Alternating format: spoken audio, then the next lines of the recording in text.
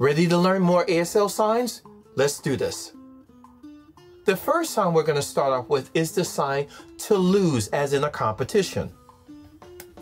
To sign this, simply take your non-dominant hand. Now, I am right-handed, so my dominant hand is my right hand, and my non-dominant hand is my left hand. So take your non-dominant hand, bring it out in front of the body with the palm facing upward. Now, with your dominant hand, form the letter V. Now, this V will strike against the palm of the non-dominant hand once. Now, I've also seen people do it this way or get dramatic and go just like this as well. Either way is fine. Let me show you that from the side. That is how you sign to lose, as in a competition. The sign to paint. Very simple. Simply take your non-dominant hand, bring that out in front of the body with the palm facing the opposite side. Now with your right hand, that's going to become like a classifier, like a brush. You will go back and forth, up and down, just like this, as if you were painting. From the side. Front again. That is how you sign to paint. The sign pity or sympathy. To sign is simply take your dominant hand. What I do first is I extend out my fingers, and from here I flex my middle finger downward. Now I'll take that hand and I will do forward circular motions just like this. Let me show you that from the side. Now make sure your face matches the sign. You will also see people use both hands just like this. Or from the side. Front again. That is how I sign sympathy or pity. The sign to postpone. Now to sign is simply take both hands, form the letter F. Now make sure your thumb and your index finger look like they're shaped as a circle. And then from here, what I do is I take my dominant hand, I put that slightly on top of the non-dominant F, and then I will take that and go forward just like this. Let me show you that from the side. From the front again. That is how I sign to postpone. The sign proof. The sign is simply take your non-dominant hand, bring that out in front of the body with the palm facing upward. Now with your dominant hand, it will strike up against the palm of the non-dominant hand, just like this. From the side. Front again. Now, if you wanted to sign evidence, what I do is I actually form E with my dominant hand and strike against the palm of the non-dominant hand, just like this. Again. That is how I sign proof or evidence. The sign to ride. To sign to ride, simply take your non-dominant hand, bring that out in front of the body, form the letter C, but bring it down on its side.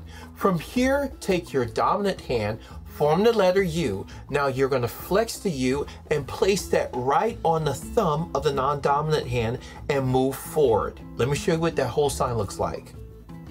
From the side and from the front again. That is how you sign to ride. The sign shocked. To sign shock, simply take that index finger of the dominant hand, bring that right over here by the temple, and from here I will take both hands and bring them downward just like this, but show on your face that you are absolutely shocked. From the side. Front again. That is how I sign shocked. Now sometimes you might see people use the hands or the fingers as a classifier for the mouth, just like this.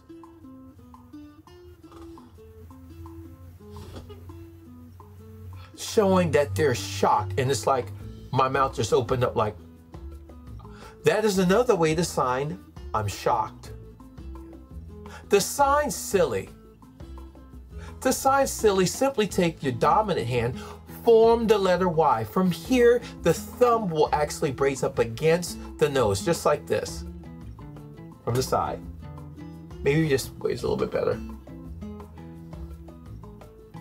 That is how you sign silly. The sign to stand. To sign this, simply take your non-dominant hand, bring that out in front of the body with the palm facing upward. Now, with your dominant hand, form the letter V's. These will become classifier for legs, and bring them right on top of the palm of the non-dominant hand, just like this. From the side. Front again. That is how you sign to stand. The signs summarize or condense. To sign is simply take both hands. What I do is I bring them out in front of the body, flick, fingers are flexed. Now the dominant hand is going to be slightly above the non-dominant hand. And from here, I will bring them right on top of one another. And as I do that, they form S's, just like this. From the side. Front again. That is how I sign summarize or condense. The sign suite. To sign is simply take your dominant hand, bring that hand out right in front of the body, and I form the number 15. Now, with the 4 fingers right here extended, I actually raise my lips going downward, just like this. And away from the body, just a little bit. From the side. Front again. That is how I sign suite. Now, sometimes you might see people do it twice, just like this. Either way to me is fine. That is how I sign suite. The sign to vote. To sign is simply take your non-dominant hand, bring that on front of the body, and I normally form the letter C and bring that on its side. From here, I take my dominant hand, form the letter F, and from here, I will pretend as though I'm dropping the ballot inside. From the side. Front again. That is how you sign to vote. Now on this video, I've shown you over 10 signs. If you've learned anything from this video, don't forget, do me the honor of hitting the like button. Next, go and hit the subscribe button. And last but not least, hit the notification button and stay tuned for my next ASL video.